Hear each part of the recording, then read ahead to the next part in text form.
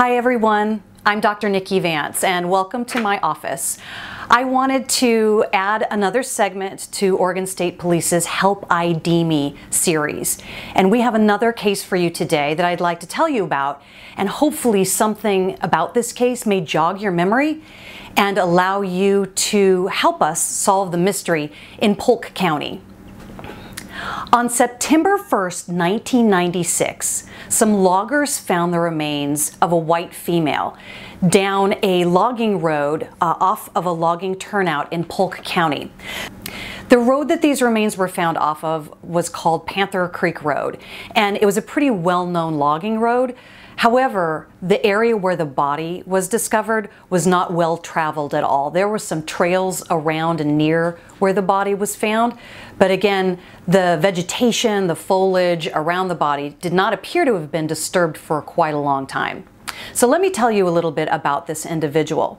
This is a white female, but she has a little bit of a wider nose, so we're thinking that she might have some genetic admixture, and that's the way anthropologists talk about the way our mixed genetic material produces our physical characteristics. So really what that means is we all have genetic admixture at this point, but she might look maybe a little bit more African American than an average Caucasian person. The one thing that anthropology cannot do, however, is tell anyone what the skeletal remains skin color was in life. So we take this type of analysis with a huge degree of caution. But in this sample, our remains are that of a white female. And again, her nose is a little wider, and we'll show you pictures of her composite to give you an idea of what she may have looked like. This white female was probably somewhere around middle age, between 45 and 65 perhaps. She had a full upper denture. And the way we know that is because she actually had no teeth in life on her upper palate.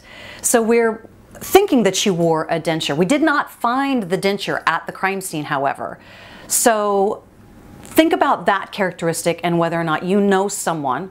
Again, remember, September 1996 was when she was found. Did you know a white female that had an upper denture that is missing at this point? So our female in Polk County was between 5'2" tall and 5'6" tall in life. She had dark brown or graying hair that had, again, a little bit of gray in it, and it was relatively short. We did find some of her hair. The very compelling thing about this case, though, is that Polk County Sheriff's Office believes it is a homicide. This woman was not just found off of a logging road. She was found wrapped in a blue tarp. Not just one blue tarp, but two blue tarps. And those tarps were tied with a fabric rope. This is an indication to our law enforcement officials that obviously she was not placed there by any natural conditions, and someone placed her there on purpose. So they consider this a homicide. When this individual was examined by our medical examiner's office in 1996, she had no clothing associated with her, no jewelry, nothing to give us any indication of what her identity was. But there's something very, very interesting about her skeleton that I'd like to tell you about now. She has on her cranium, on her forehead, a very large scar on the left side of her frontal bone. This would indicate one of maybe two things. Number one, she may have gotten some sort of a craniotomy, some sort of a cranial surgery, survived that cranial surgery, and was alive for many years afterwards. That scar on the bone of her forehead is completely healed, so we know she survived that.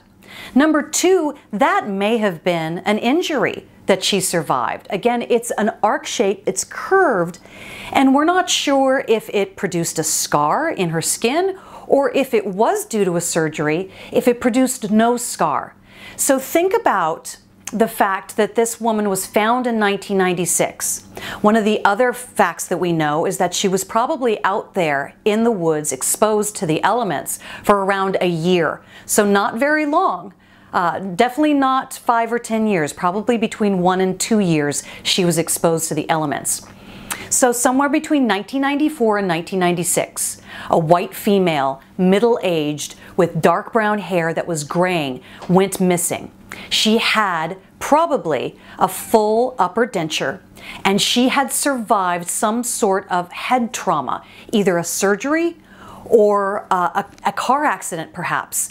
If you can think of someone you know in Polk County, in Oregon, even in the nation, that fits these descriptions, that fits these physical characteristics, we would like your help. We would like your help in the Help ID Me series. One of the things you could do is call the Polk County tip line. That tip line is 503-623-1878. They would much appreciate any information you might have.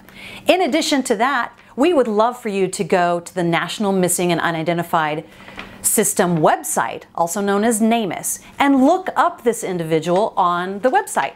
Her number is number 9457. And you can see her composite pictures, and you can see some of the details of her case. If you've got information, please call that tip line. Polk County is waiting to hear from you. And it's really been my honor to bring you this compelling story for our Help ID Me series. Okay, here's the deal. We have a full DNA profile on this individual, and it's been uploaded into the national DNA system. It's being compared against all the missing persons in the nation on a weekly basis. It hasn't hit on anything yet. So there's someone out there that's missing that we need to find and produce a DNA sample from them as well. Maybe from a family member, maybe from a toothbrush that they left behind.